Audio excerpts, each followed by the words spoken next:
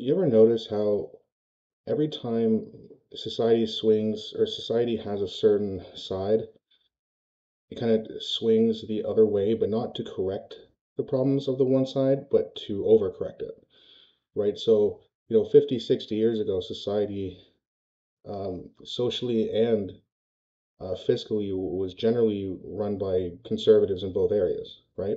And there were problems with that. You had, religion being pushed on people. You were shamed if you got divorced. um, and all those like really hard right-wing ideologies, which then basically created the hippie movement in the 70s or the 60s and the 70s. So now a lot of people like on the left would agree that things were a little bit too far on the right, and that's true. They definitely were. And instead of correcting it, like putting things back into the middle where they should be, it's like the momentum of the pendulum essentially swung so far because it was so far on the right, it doesn't stop in the middle. It just goes all the way to the far left, then back to the far right, back to the far left.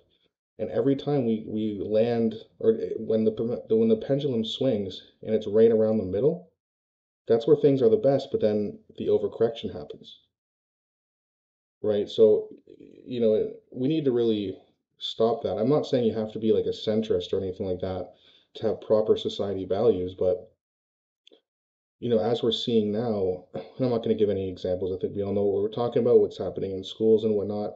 It's too far left. Well, and I've been saying this for a long time now that if things continue to be this far left, the pendulum is going to drop and it's not going to swing down to the middle to correct it. It's going to swing back to the far right. And, as a society, we need to be aware of this. So instead of having the pendulum swing from left to right, just kind of slow the momentum down so that it can land in the middle.